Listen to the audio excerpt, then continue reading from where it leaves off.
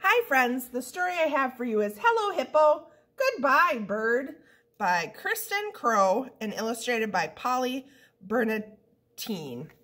This is about a bird that likes the hippo, but the hippo really doesn't like the bird. We'll see if they become friends at the end. Hello Hippo, go away. But you need a bird like me. I'm a great hat. Or check this out, I'm a hippopota mustache. I also tell jokes. Want to hear one? Get off my head. Whoosh. Ahoy, matey. Whoosh. Never fear, your umbrella is here. Goodbye, bird. Hippo went underwater. Oh, oh, oh, oh, oh, oh, oh, oh. He's running out of air. He had to come up and get some air. Whew, he's gone. Good. What do we do now? I don't know. Wait a minute, it's you. Hello, Hippo. Goodbye, bird.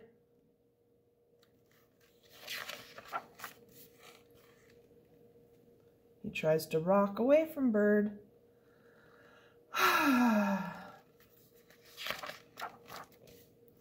Bzzz. Ach, patooey.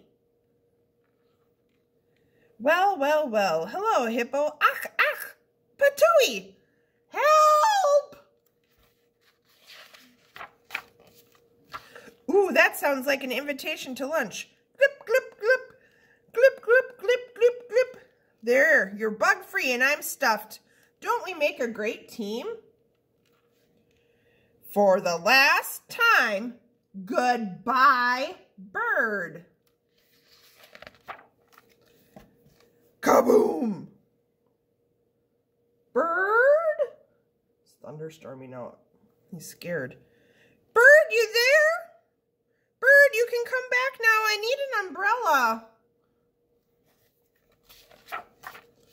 Hello? Bird?